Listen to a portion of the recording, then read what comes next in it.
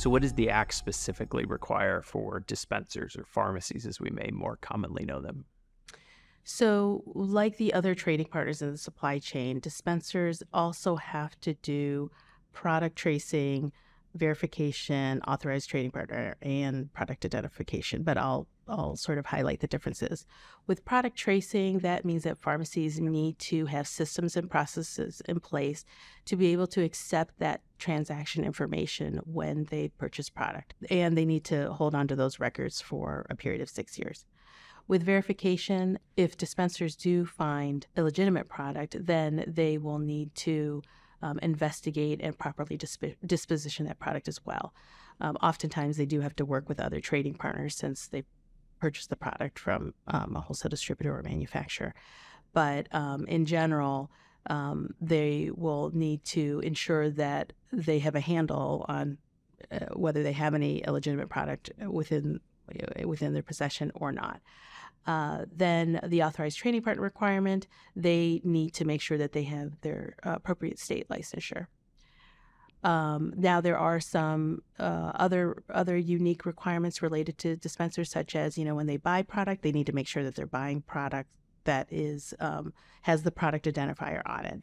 At this point, products in the supply chain and that are on the shelves that are within the scope of the law should have the product identifier on them. And if you have any questions, you can always contact the original manufacturer of the product or even your wholesale distributor to check to whether that should or should not be on the products that you have on your shelves.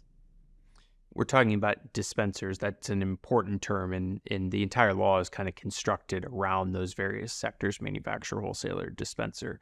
Maybe just a couple of things to highlight and emphasize for people around that term.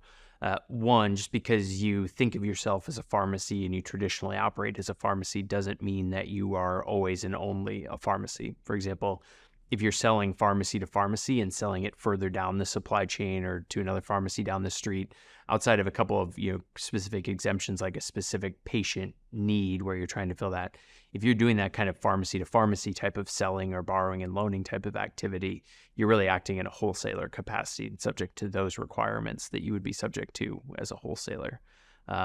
The pharmacy term also applies to healthcare practitioners generally who are authorized to dispense and prescribe medications, although I think it's important for them to note that there are significant carve-outs or exceptions in the statute. So those HCPs, healthcare practitioners, are really only subject to that requirement to only purchase serialized product that carries the product identifier, as you said, and to ensure that they're only purchasing from other authorized trading partners.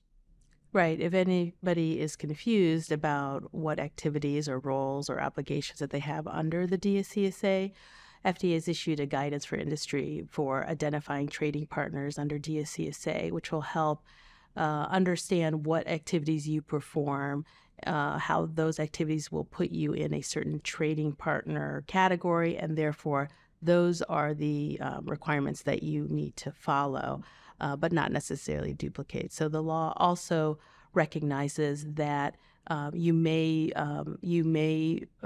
do different types of activities. Therefore, you may have multiple obligations under the law.